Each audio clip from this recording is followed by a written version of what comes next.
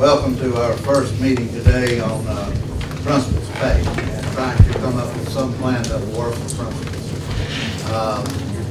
I will have a brief opening comment, and I'll ask my able co-chair, Representative Blackwell. This is the House and Senate Joint Committee where we hope that we get this thing ready for a budget provision, and hopefully that's what we'll come out with at the end of the day. There's nothing, Leanne and Catherine, written in stone. We're beginning an idea, but we do hope to conclude this thing within 3 meetings. So today we will move quickly to get through all this process of letting you know what's out there, what the plan is, and how we would like your input is to make it a workable plan. I will say that the total bulk of principal money, that total pot, first of all, must be increased 3 to 5% as a minimum. We are number 50 out of the state in principal pay.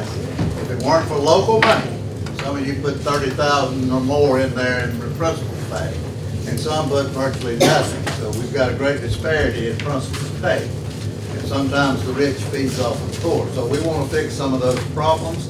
But I would just say, if we're 50th in the nation, what we're doing is not the best way to go about getting the best principal in the best location, and that's what we're trying to do. Representative Blackwell, comments from you, sir. Always a challenge to follow you, Senator Tillman.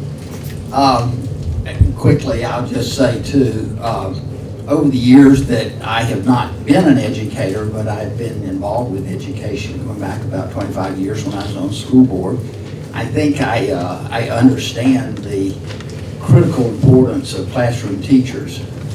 But I also believe strongly that leadership is as critical. I don't think it gets the comment because you guys don't have the numbers, and so it doesn't take on the political significance sometimes. But it's difficult for teachers to do what we need them to do if they don't have a supportive leader who understands what they're doing and what they need to do, can both encourage and properly evaluate, especially when we're dealing with students who have not been being successful.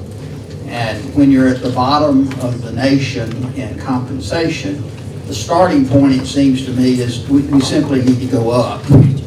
But the second part, which I hope our speakers today will get us started on, and that we'll talk about some in the additional meetings, is in the process of raising the floor, how should we do it to best enable our school districts across the state to both recruit, train, I say both, to recruit, train, and retain principals and assistant principals who can be effective with those students that have not been succeeding in North Carolina.